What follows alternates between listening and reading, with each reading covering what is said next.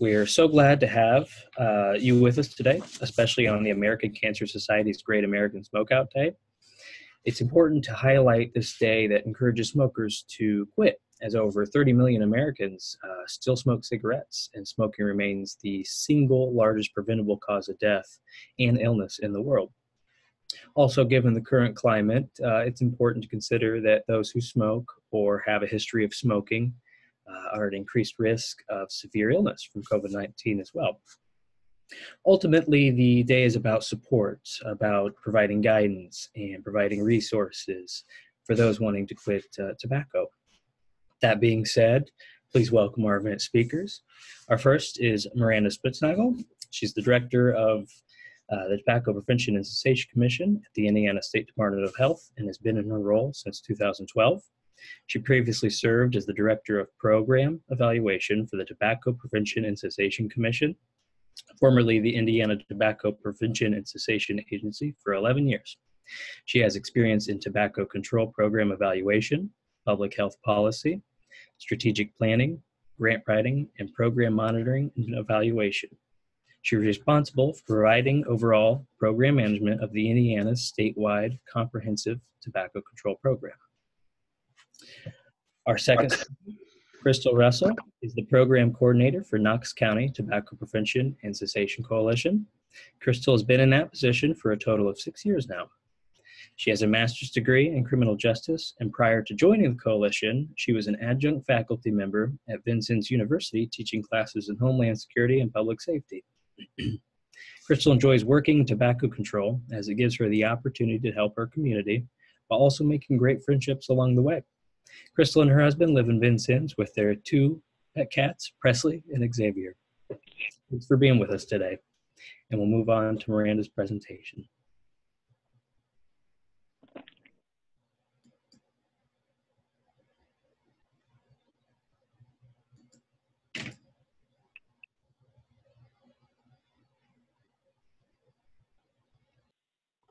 All right, Gage, how does that look? That looks good to me. You see slides, right? I see slides. Great. All right. Well, thanks for having me. And it's good to be with you today again, especially on today being the Great American Smokeout, as a way that we do try to support those battling a tobacco addiction to at least quit for one day as a starting point. So I'm thrilled to be able to be with you today and share this presentation with Krystle, one of our really strong tobacco control coalition coordinators at the local level. So my goal here is to kind of really paint the foundation for what we do at the state level for the tobacco prevention and cessation. And as a reminder, this is our current mission statement for our program specifically for tobacco prevention and cessation. I'm really just trying to reduce the burden that tobacco places on all Hoosiers.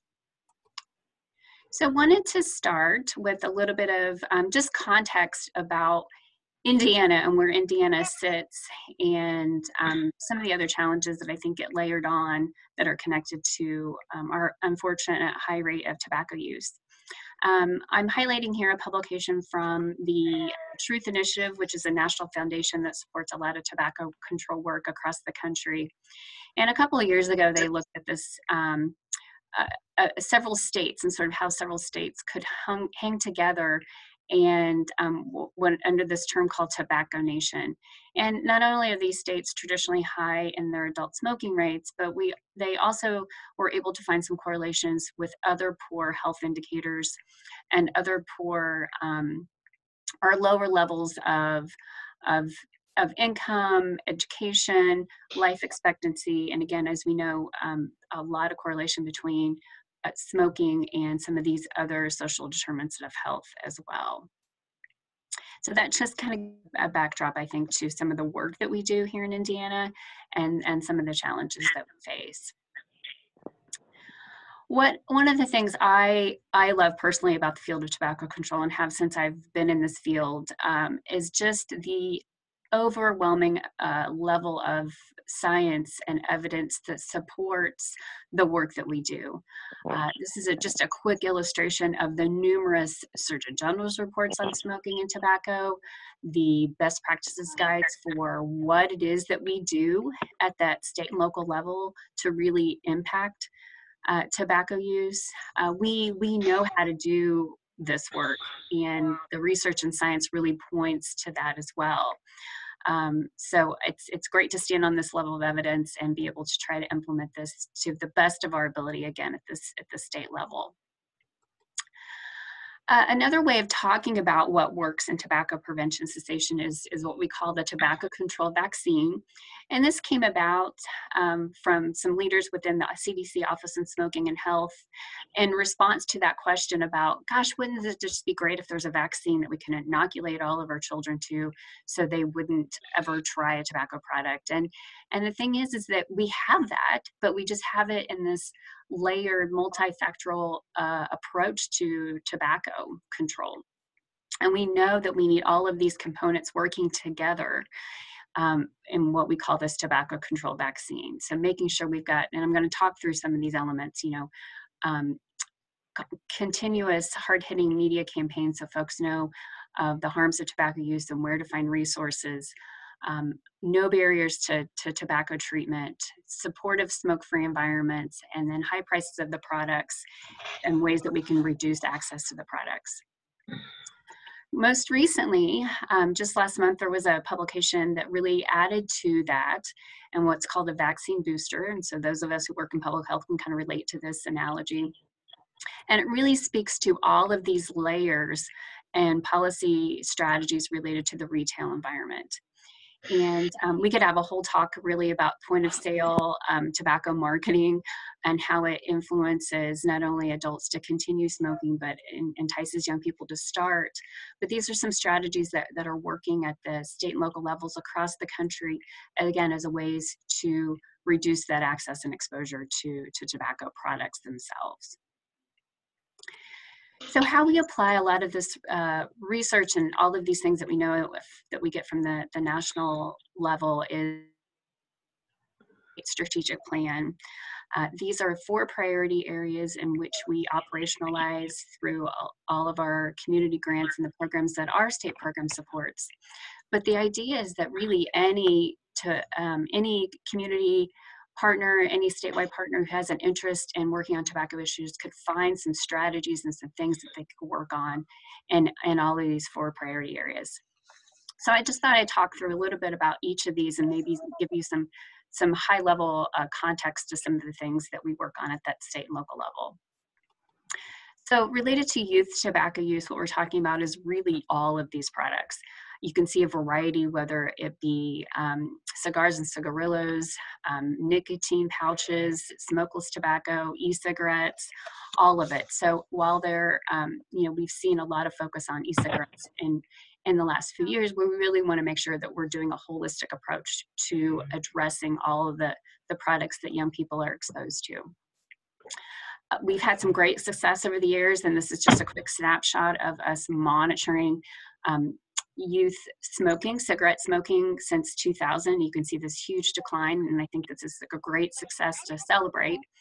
Unfortunately, you see with those green bars going up, since we've been tracking e-cigarette use among our young people, you know that we've increased by about 350% during that time frame. And that a lot of the other things to keep in mind is the fact that the more and more research comes out about types of products that young people in particular are using, and that most of those using a tobacco product are using a flavored product. Not only with e-cigarettes, as you can see here, about 2/3 of those, but any type of tobacco product that you may see.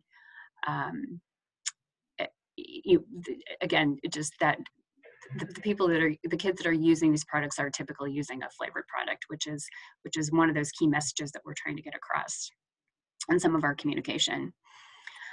In addition, the exposure, not only are they enticed by flavored products, they're also enticed by a lot of the marketing they see And these are data from our 2018 Youth Tobacco Survey. We're currently collecting data here in 2020 to get some updated numbers. But you can see that these young people are still exposed to marketing in probably ways that us as adults may not even be aware of.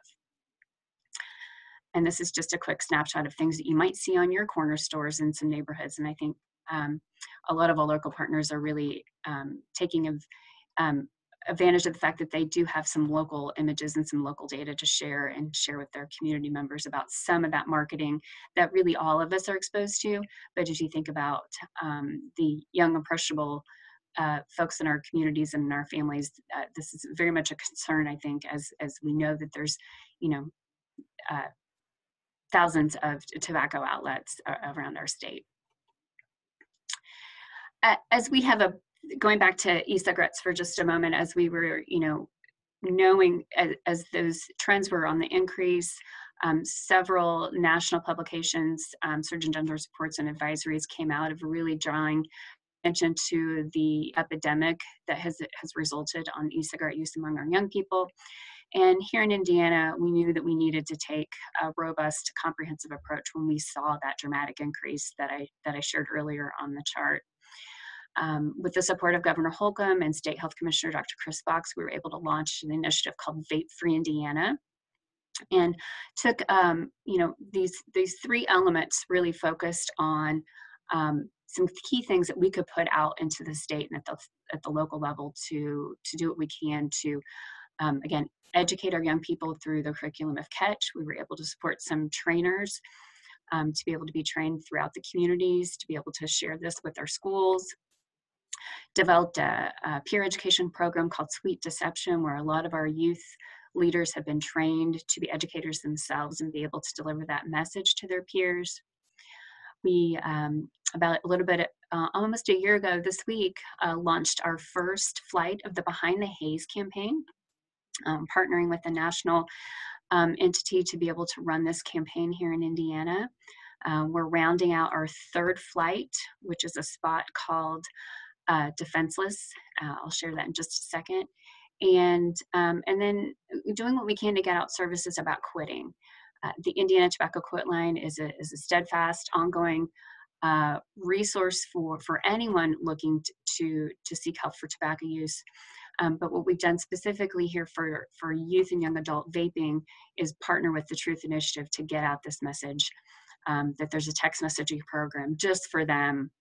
And all they need to do is just text Indiana to that number and get enrolled and start to engage in some resources that way. So all of these things working together, we continually update the Vape Free Indiana website and really try to tailor not only updates on all of these three areas of the initiative, but also based on the audience. So whether you're a parent or educator, you should be able to find some key tools and resources there in addressing this issue about vaping among our young people. And here you can see that screenshot of the ad Defenseless. You can find it easily on YouTube. What was nice about this spot is that it really drew that connection between vaping and lung health overall, and the concern about how that reduces and lowers your immune system. And again, that potential of illness. The updated Behind the Haze website, you can also find some resources for young people about how they can quit vaping, not only to this is quitting resources, but others as well. And then finally, as I kind of wrap up just the e-cigarette, this is kind of a really quick snapshot, but as what we've seen nationally that we may also see here at the state level, I'm not sure. They found that there was a dramatic increase in the category of disposable e-cigarette products. And I'm just showing this quick illustration here so you kind of know what to look for, know what we're talking about when we say disposable e-cigarettes. But there's been a dramatic increase in the use of these types of products among our young people.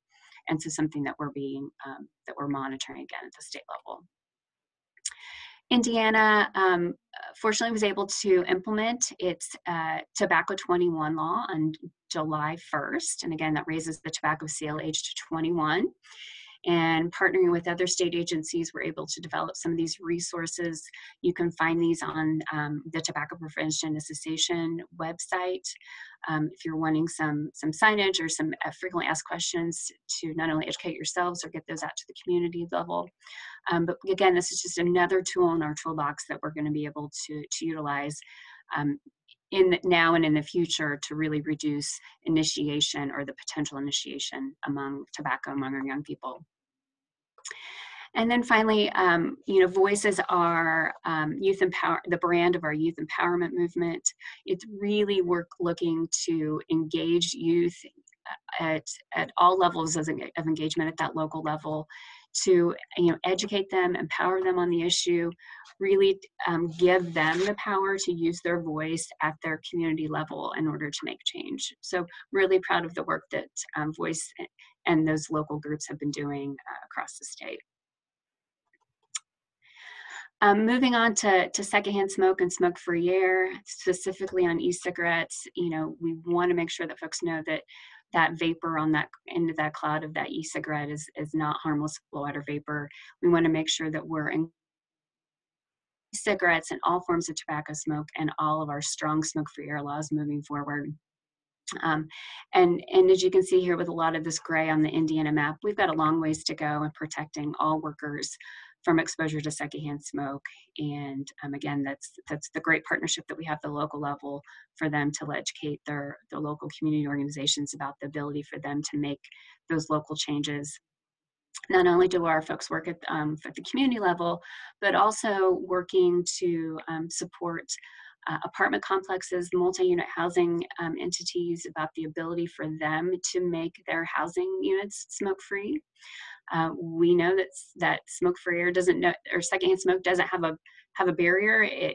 There is no barrier to secondhand smoke exposure, and so that things seep through doors and windows and vents, exposing others and children and non-smoking individuals to exposure to secondhand smoke. So this has been a great growth in our area across the state, starting with supporting the implementation of public housing. It's smoke-free public housing, but also being able to extend that throughout other forms of multi-unit housing. And then finally, kind of going back to school engagement as well, making sure that first and foremost, as we try to tackle and educate folks on e-cigarette use, that we're making sure comprehensive policies exist for the community level, making sure that they also include e-cigarettes. So this county map just gives a quick snapshot. It really illustrates the proportion of school districts, public school districts within that community who have 100% tobacco-free campus policy. So blue is 100% of all of those school districts. Yellow is some. Red is not having any at all. And so you kind of see where we've got some work to do in some of our communities. So, why do we talk about smoke-free air so much from a strategy and a priority areas that we know it not only protects non-smokers from exposure, but it also supports quitting. And again, just kind of bring it back to the fact that, today is a great American Smokeout. It is that ability for folks to start with today's being day one. Great resources, obviously, with our state tobacco quit line. I often talk that it's probably one of the best kept secrets. It's a fantastic resource, and I know that many partners around the state are doing a lot of outreach to make sure that everyone knows that it's available. And we also had this year, again, another Surgeon General's report specifically on smoking cessation released at the beginning of the year. And one of those key takeaways was not only utilizing those resources like state quit lines or evidence-based tobacco treatment, including all of those medications that we know work, but also just that reminder that it's never too late. Quitting smoking is beneficial, again, at any age, and we know what works. And so it's one key message, hopefully, that we can carry into our day. Gage said at the top of the program, we know that there's this connection between smoking and COVID. So all the more reason, especially in this time where we're trying to do everything that we can to keep our family members and friends safe, is to really support them on their journey to becoming tobacco free, especially in this context of concern related to the coronavirus. Our state tobacco quit line has a 43% quit rate, really strong. This is the highest that it's been since we've started the state quit line. We opened the state quit line in 2006. So really strong program results, and know that those who have used it are really satisfied with the resources. So you should feel confident in referring or mentioning this resource to anyone throughout your work. I kind of started the beginning with Tobacco Nation and how we typically have high rates of tobacco use, and we do. I think you can see here in this, the bar chart illustrates the Indiana data. The blue line is the United States median. You can see Indiana is typically higher than the rest of the United States, unfortunately. On the bright side, we below 20% for adult smoking rate for the first time ever, moving in the right direction. But essentially there's still well over 1 million adult smokers in the state of Indiana. So we definitely have a long way to go, and we have it within us, and we know what works in order to make that progress. So while almost 1 in 5 Hoosier adults are current smokers here in 2019, did want to point out the fact that we know that these are these are specific populations within our state that have even higher rates of smoking. And our charge through our community program is to really make sure that we're engaging organizations that serve and reach a lot of these priority populations, being creative in how we outreach to these individuals. You can find on our, I wasn't able to go into the detail here with some of the data on each populations today, but you can find some additional detail on our state website on the Tobacco Prevention Cessation sheets that really get into greater detail about the tobacco use rates among these priority populations as well. So certainly a concern, and I think in our next 5-year strategic plan, you're going to start to see a lot of more focus on ways that we can really dig in and serve better some of these populations as well. So as I wrap up, this is really always my favorite slide to share with people. We can't do this without strong partnerships, not only at that community level, but as well as with the state level. And it takes all of us working together. So we are blessed to have many state and local partners in this effort. And this is just a quick snapshot on some of our reach that we have throughout the state. So with that, you're going to go down here to Knox County, and I'm going to hand the program over to Krystle. While Krystle gets set up, we actually had a question here in the box, and feel free to unmute and ask as well while we have a few minutes. Lori Gert asks, do we know what % of individuals that are referred to the quit line accept services, assuming that 43% is of those individuals who accept services or accepted services? Yeah, great question, Lori. I don't have those data off the top of my head about who actually accepts services. I think a lot of times in our outreach, as we educate community partners, healthcare providers, and things along the way, we certainly always want folks offering that resource of 1-800-QUIT NOW. It's also a part of the conversation that I think specifically, using healthcare providers as an example, want to make sure that they're doing a little bit of motivational interviewing, that perhaps that they're talking to that individual about their willingness and readiness to quit as well. It's also a key part of it. So it's definitely a partnership in getting that individual across into the journey. But first and foremost, we want healthcare providers to ask the tobacco question, ask if they're willing, advise them that this is the best thing that they can do for their health, and then certainly refer. And the referral can take place in a lot of different ways, but we want to make sure that people know that these resources exist and support them in doing so. Great question. Great question. We'll give it another few seconds to see if anyone wants to ask anything else. And don't forget, you're welcome to ask at the end as well.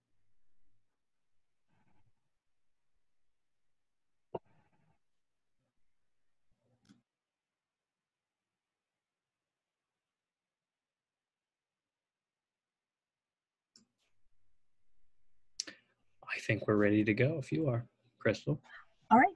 First of all, thank you very much, Gage, for inviting me to be part of this great opportunity this afternoon here on the Great American Smokeout, as we encourage folks to start with day one today in their quitting journey.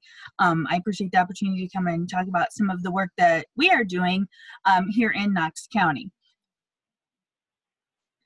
So just kind of to give you an idea of some of the things that we do and some of the things that we don't do, because we often get asked this question. So what we do, we work, as Miranda said, on smoke-free and tobacco-free policies. So that can be with businesses, organizations, schools, multi-unit housing within the city or within the county.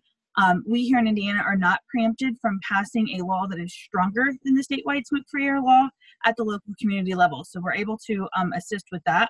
We also do point of sale assessments, and I'll talk a little bit more about that, but that's looking at that tobacco marketing at the point of sale. We also do school presentations on marketing, tobacco, vaping, all of those things as well within our school systems.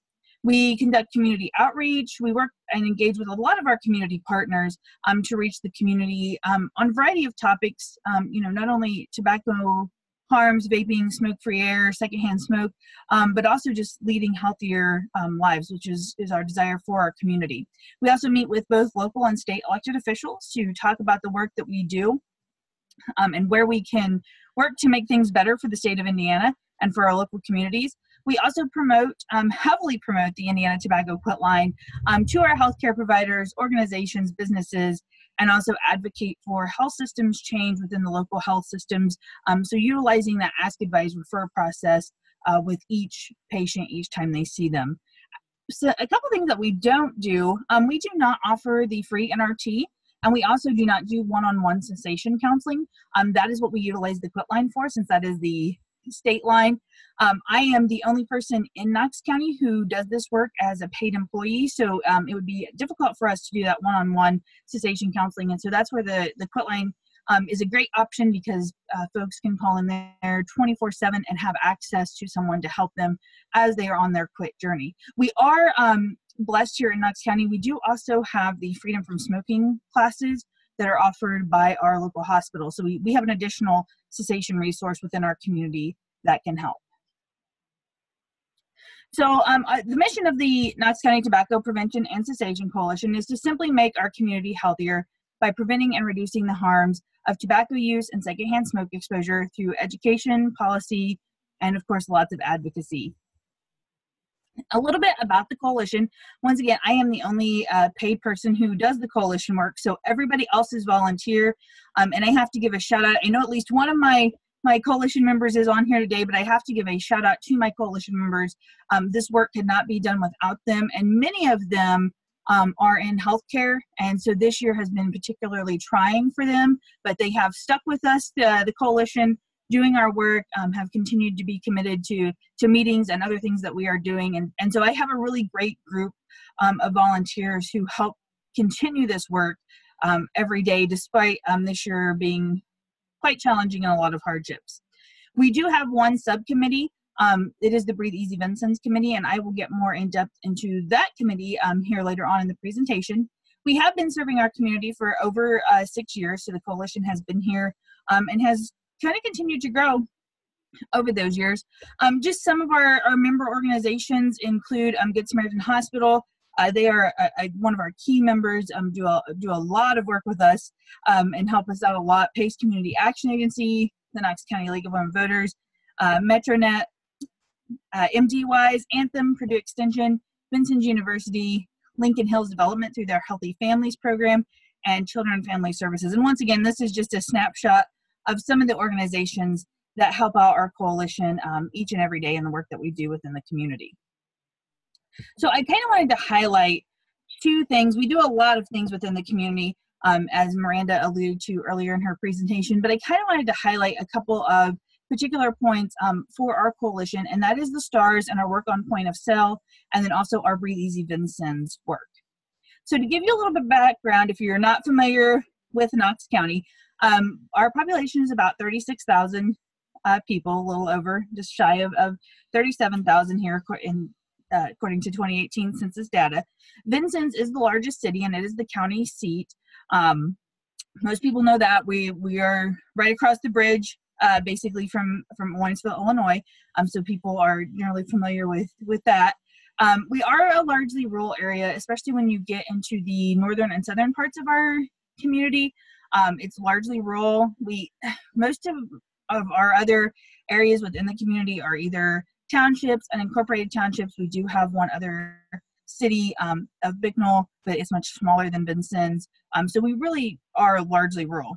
I would be remiss if I didn't say we were Indiana's first city, because we are proud of that history and the history that we have here within the city. We do have several tobacco-free policies in place at organizations and within our school corporation. So Good Samaritan Hospital is one of those, as well as the Samaritan Center. And then our 3 public school corporations, Vincennes Community School Corporation, North Knox, and South Knox, all have those good, strong, comprehensive tobacco-free policies in place. Our smoking rates, as you can see, are higher than the state average. Here in Knox County, we have 21.3% of our adults who smoke. So that's an estimated 6,439 smokers. We have an estimated 69 deaths that are attributed to smoking annually. So that is something that we really, like to let our local officials know that, hey, we've got a problem, but we can fix that problem with sound policy solutions. And then we have about 18.9% of our pregnant women smoke. That's a number that we've really focused on as the coalition, because that's one that we really would like to drive that number down to much lower numbers, because we are one of the higher counties within the state for smoking during pregnancy. So that's one that we continue to focus on. So now that I've kind of given you an idea of what Knox County looks like, we are rural, we are small, but despite that fact, we still face many of the problems that you might suspect in larger communities, especially when it comes to tobacco use, and especially when it comes to vaping and our kids. This is a photo from one of our local school corporations of e-cigarettes that were confiscated from students within that school corporation. As you can see, there's all kinds of variety that they had. This would be a middle high school is where these were confiscated. However, with that being said, late in the day, just this past Friday, we received a urgent email from someone letting us know that a 3rd grader had been caught with a vaping device. And so we were able to provide some educational materials and some ideas to help educate that student on the harms of vaping. But even though we are rural, and you wouldn't think that we would have the problems with vaping among our youth like they do in larger cities and areas where these items would supposedly be more accessible. We do, and we're seeing it in our schools as well. So that leads me into point of sale. And so just to kind of give you an idea of what point of sale is, the point of sale marketing is basically the point where you buy the product. So when you walk into a convenience store, a gas station, a mass merchandiser, wherever that may be, and they have the big power wall of tobacco products there, that is the point of sale. And so we go in and do assessments at the point of sale. And this picture, I apologize, it's a little grainy. It's an older picture. But when e-cigarettes first came out and we were doing some store assessments, we saw something that bothered us. As you can see up here, the sign says smoking cessation. What's a little more difficult to see is right under that sign, this particular retailer had all of the e-cigarettes right under that sign. If you look a little bit over next to the e-cigarettes, there is the actual FDA approved cessation products, but they had slid the sign over just enough that these appeared to be smoking cessation products. And so these are the kinds of things that we see. You can also see, if a young person or someone who's trying to quit was looking at this, this makes them think safer for those who are young. You can see down here, here's plenty of candy down here, People magazine, those types of things that might draw the eye of a younger person. We know here in the United States that there was about $8.6 billion spent in 2017 on tobacco marketing. Out of that $8.6 billion, nearly $8 billion went to the point of sale to market these products at the point of sale. That's about 92% of the tobacco industry's marketing budget goes to the point of sale. So that's why it's so important. And that's why we go in and conduct assessments to see what's going on locally at the point of sale. This picture here is also from Knox County. As you can see, you save 50 cents when you buy two. This is very common for us to see those types of advertising here in Knox County. We did the STARS assessment, which is the Standardized Tobacco Assessment for Retail Settings. And the data that I will be sharing with you today is from our 2018-2019 assessments. As with many things, we were unable to complete the 2020 assessments due to safety precautions being taken as COVID started and things started shutting down, because we usually do our assessments kind of February through the beginning of April, and that's when things were kind of shutting down in our state, so we were not able to get those completed this year. So I will be sharing data from the last couple of years with you today. But over those 2 years time span, we have completed 36 store assessments here in Knox County. Out of those, 56% of the stores assessed were the convenience stores. 14% of stores assessed were mass merchandisers. And then we also have assessed tobacco shops, grocery stores, pharmacies, liquor stores were also assessed. So we assess a variety of stores. We don't just focus on one particular type of store. So what did we find when we did these store assessments in Knox County, and what do we see in Knox County? We see lots of different products, tobacco products that are sold. We also see, unfortunately, flavored tobacco products, and we also see price promotions, which make these products even more consumer friendly with those price promotions like we saw before. So just to kind of give you an idea here, Knox County will be in the blue line. The other counties, which was 43 that participated in store assessments during the 2018-2019 assessment year. As you can see, cigarettes pretty much on par with what the other counties were seeing. The little cigarillos, little cigars as well. We sell a little more smokeless tobacco within our community. We have those products available. And then also e-cigarettes. You can see that we also had those products available 78% to 66% when looking at all of the counties that completed assessments. So we definitely offer a wide variety of products. I will tell you, oftentimes when we go in these stores, we do have vapor stores within our community as well. But oftentimes when we go in these stores, you're amazed by the type of products that you see, because we as adults, and I know myself included, and especially now with COVID going on and taking extra precautions when you're out in public, we often don't realize the types of products. If you're not a tobacco user, or you're not a young person, a child, or a youth who is absorbing information and looking at things, we often don't. We're busy as adults. We run in, we pay for our gas, we buy our drink, we do whatever, we go out, and we don't really look at those types of products. And so I know it's been eye-opening. My coalition members volunteer as part of this assessment process. And so I know it's been eye-opening for all of us to see the different types of products that are actually sold within our community. And we always come back with interesting stories as well during our assessment time as well. So, but I know for us, it's always interesting just to see what's out there. Then we looked at flavored products. As you can see, again, we sell a variety of flavored products here in Knox County. Of course, cigarettes can no longer have flavors except for menthol. So we look at the little cigars, cigarillos, which are often very inexpensive and offered in a variety of flavors here within our community. And then also smokeless tobacco, e-cigarettes, and then premium cigars, which we did not have as many flavored premium cigars in Knox County when compared to the other 43 assessments that were completed. But definitely e-cigarettes and the little cigars, cigarillos, we see those in our community as well.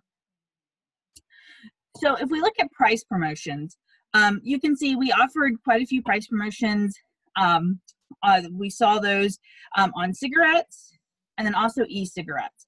where we saw in the stores that we assessed there was some type of promotion. So whether that was a buy one, get so much off, or whatever the price promotion might be, we did see that. And even with menthol cigarettes, we did as well. So the little cigarillos tend to be relatively cheap within our community, we've noticed. So usually you can get, a couple for 99 cents. They're very, very cheap products. So we didn't see as many price promotions with those, but definitely across the board with some of the other items, we did see those price promotions, which once again, we know those who have lower incomes often smoke and use tobacco products at much higher rates. And so those price promotions are really key. And then also for youth, if a young person has to decide whether to buy, get cigarettes or get e-cigarettes, or even a young adult, because we do have a college age population, if they have to make the decision whether to buy tobacco products or to buy that pizza or to rent that movie, they might tend to do the other things, but when these products are cheap, it makes them more accessible and easier for them to purchase. So why does all this matter? When we look at point of sale, and that's a question, that we like to ask ourselves is why does all this matter? Why is it so important that we go out and do these assessments? And as Miranda said, to the tobacco control vaccine, the booster shot to that is point of sale, and looking at this point of sale and coming up with good sound policies to address point of sale. Now that, unfortunately, in the state of Indiana, addressing things like marketing and stuff, that is a state level thing. We cannot change laws here at the local level to address marketing like we can with smoke-free air policies. But still, it's vital that we get this information and share it, one, with our community, but then this also provides an opportunity to share with both state and locally elected officials this information as well, to let them know, hey, this is what we're seeing in our community. Yes, we're largely rural. Yes, we're a smaller community than a lot of other communities within Indiana, but this is what we're seeing here. And so it's so important because we do know that it encourages youth to start, and especially that marketing, especially when those price promotions are there and those flavored products. We also know it makes quitting much more difficult. So for adults who are trying to quit, if they go in there and see that power wall of tobacco products, that can be a trigger for a lot of people. And, a lot of people don't realize just how difficult it is to quit. And of course, we're out in the community a lot. And so we have these conversations with folks a lot about how they quit or why they decided to quit. And I will tell you, we've had people who have been quit for 20 years plus and say, if cigarettes came out and they were not harmful, or they knew that they didn't have very much time left on this earth, they would go smoke a pack of cigarettes. That's how strong the pull to that nicotine still is after 20 years quit. So it does, seeing those products, being inundated with that marketing, and the marketing is made to make it look wonderful. The marketing, it's always bright colors and it's always cool pictures and it's celebrities and it's all these types of things. And so that can make it much, much more difficult to quit. And then we also know that there are some communities that are definitely targeted more than others by the tobacco industry. And that's another reason why this is so important, to continue to look at the point of sale and look at these marketing tactics. So I would be remiss if I didn't talk about one of our largest projects that we're doing here in the city of Vincennes. Breathe Easy Vincennes is a break-off subcommittee of our coalition. It's largely comprised of coalition members. We do also have a community member that has joined us as well. But this is our committee that will work to pass a strong smoke-free air ordinance for the city of Vincennes. We currently do not have a smoke-free air law on the books here in Vincennes, and so this committee is working to get that changed, to close some of those gaps that were left by the statewide smoke-free air law, to address e-cigarettes, because as Miranda alluded to, we know that the secondhand aerosol is not safe, and so we would like to address e-cigarettes as well. So we are working on gathering support for this work. We're meeting with our locally elected officials. We're working, which has been much more difficult in COVID, but we're still working to educate the community about the harms of secondhand smoking and the benefits that smoke-free air will bring, not only to our community, but also to the workers in our community as well, who are still being exposed while on the job. Our little slogan that we've created is smoke-free air, we need it. So if you find us on Facebook, you will see our post with that, and that has been our mantra, because we do need smoke-free air for our community, and especially I think during this time of the current pandemic, we've realized just how important health, and especially lung health and respiratory health, is to our communities and to our folks. If you are interested and you would like to support our smoke-free air efforts, we do have a change.org petition up, and the link is included there. Please get on and sign. We would love to have everybody get on and express why they support smoke-free air for the city of Vincennes, because we would like to show our local elected officials that folks do like smoke-free air and do want to see smoke-free air within our community. And so that is a goal that we continue to work on, and we'll be happy to let everyone know when we achieve that goal here in our community. If you do have more questions and would like more information, or to see if you have a locally funded partner, because that's the two things that I mentioned are really just a snapshot of the work that we do. I know our coalition and many coalitions around the state really work as and act as a resource when it comes to tobacco control, and that has always been our approach. Is we want to be the resource, we want to be the go-to stop for information as it relates to tobacco control. So if you're interested in seeing if you have a locally funded partner or someone close to your area, you can visit the Indiana State Department of Health Tobacco Prevention and Cessation Commission, and they have a nice pull down there, so you can look at your community and get the contact information for your local coordinator. And then if you are interested in learning more about the work that we're doing here in Knox County and learning more about us, please visit our Facebook page. You can find us by visiting KCTPCC, or you can email me at the email listed below. And with that, I will thank you all for your time and give it back to Gage. Thank you. Great presentation. Learned a lot of great things about resources at the state level, quitline rates, state smoking data that really set the foundation then for you, Krystle, to come in and really talk about the significant work your group, your coalition's done, and the assessments such as the STAR assessment, a lot of the great findings you've done in your county. I thank everyone for being here today and listening to our presentation. This is a chance to ask any questions or just bring up anything if you would like before we end our presentation here in a minute. Feel free to add that in the chat box or come off mute if you'd like.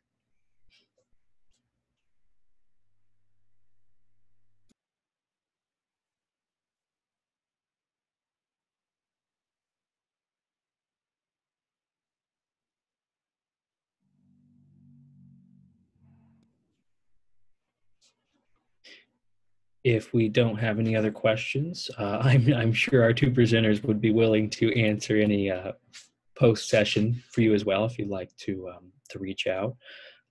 Beyond that, I want to thank everyone for coming today and being part of our webinar. Again, remember, this is the Great American Smokeout Day. It's all about that day one, empowering those around you and those who have a desire to quit but just haven't quite gotten to it yet. Again, with that, thanks to everyone, and I think that's the end of our session.